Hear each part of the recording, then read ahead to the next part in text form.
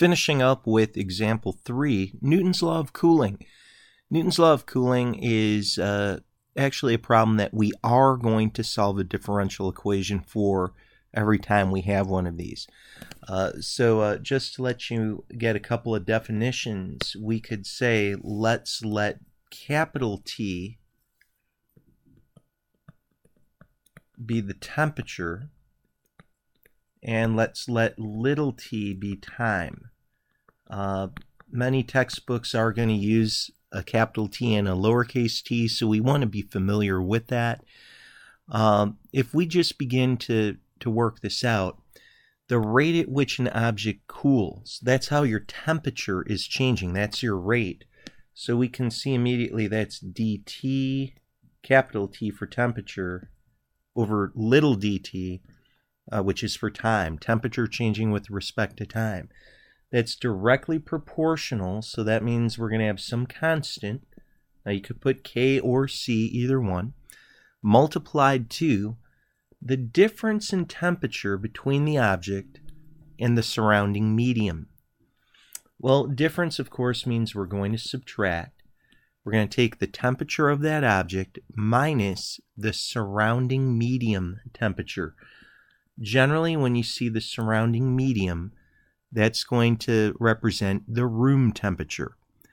And as we begin to read this problem through, it says if an object cools from 125 degrees Fahrenheit to 100 degrees Fahrenheit in half an hour when surrounded by air at a temperature of 75 degrees, that being surrounded by air at a temperature of 75 degrees is implying that that's the surrounding medium. That's the room temperature. So what we can do immediately right here is take dt over little dt, K times, well, we've got the temperature of the object. The surrounding medium, or the room temperature, is 75. Now, because this is Newton's law of cooling, we're going to see that this object is heated up and it gradually cools down. We're going to be assuming that T, the temperature of the object, is above 75 degrees. It's above the room temperature. Now, that's going to come into play in a little bit. But let's separate our variables. Get our capital T's together on one side. I can do some division and say divide by t minus 75 on both sides. Get everything that's not a capital T on the right side. So multiply both sides through by dt, the little dt that is. And at this point, we will just take antiderivatives. In other words, we're going to take an integral, an indefinite integral at that. So as we integrate 1 over t minus 75, you might take a guess that this is related to the natural log. And actually it is. It's the natural log of t minus 75. Generally, we are going to put absolute value bars around that. However, if our temperature is above 75 degrees, we know that t minus 75 is always positive. So we don't need those absolute values. It's very tempting to add in a constant at this point. Generally, we just leave the constant for the right side.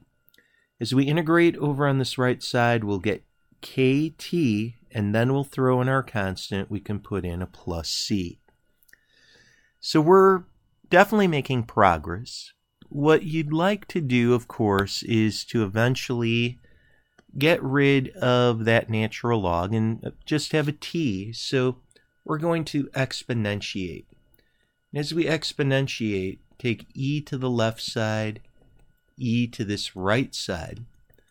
The left side, of course, just becomes t minus 75.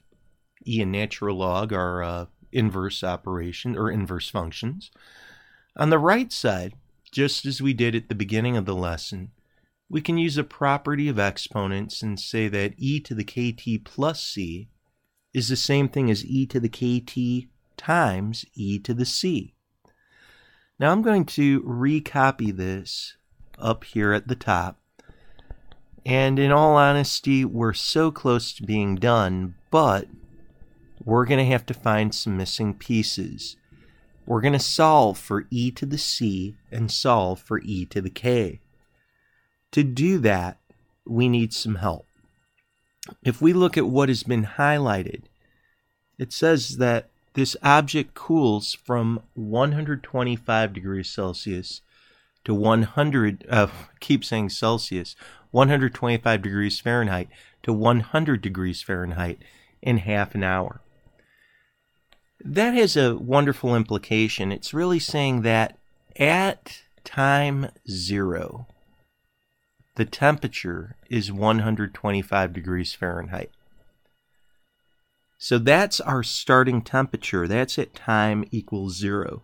We can plug this information into this equation. We'd get 125 minus 75 equals e to the k times 0 times e to the c. And k times 0 is 0. E to the 0 is actually just a 1. 125 minus 75 is actually a 50. And we'll have 50 is equal to e to the c. Now at this point, I do want to point out that we are so close to being done. What we've just done is we've found out what e to the c is. We can now rewrite this problem and say we've got t minus 75 equals e to the kt times 50. And of course, we could even put that 50 out in front. Now, of course, we also need to find some other information as well. There's other data. If you look at the top right up here, it says that the temperature cooled to 100 degrees Fahrenheit in half an hour. So when the time was 1/2 of an hour, the temperature was down to 100. I'm going to plug in a capital T of 100. I'm going to plug in this little t of just 1/2. And of course, we know that 100 minus 75 is 25. And, k times 1/2, well, that's the same thing as having k over 2. And as we continue on, we can divide both sides by 50. Remember, our ultimate goal here is to solve for e to the k. Not just get k itself. That's what you do in pre-cal. We're going to solve for e to the k. It's going to make life easier. You can see on the left side, when I reduce, I get 1/2. But the big question now is, how do I just get e to the k? And if you look closely, you can see we've got a huge clue. We see e to the k in there. We don't want to see that division of a 2. And the way we can fix this up is multiply 2 up high as an exponent. Raise both sides to that second power. We're using an exponent property, saying a power to a power has a multiplication of those exponents. What are we left with? Simply e to the k equals 1/4. So right now, we know what e to the k is. And we are amazingly close to being done. Amazingly close.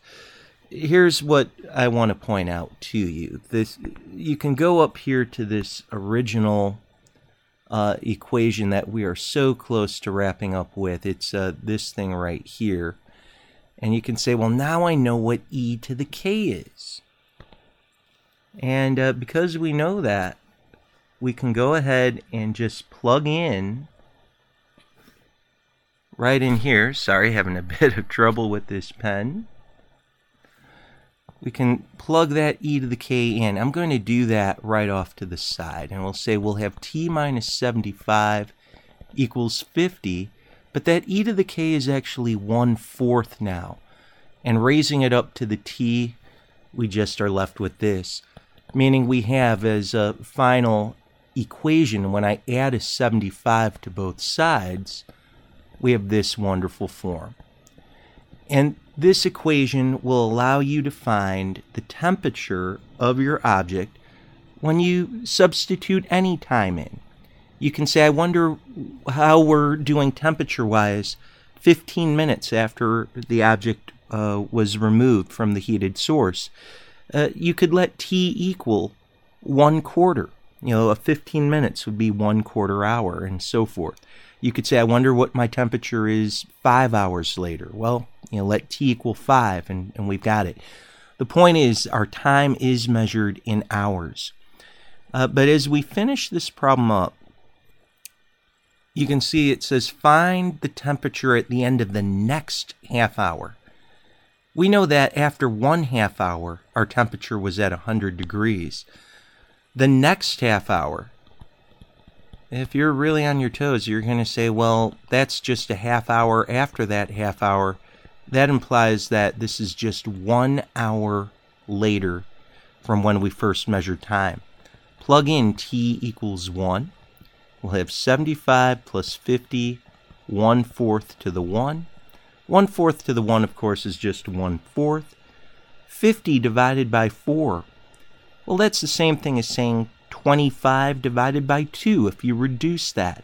And 25 divided by 2 is just 12.5.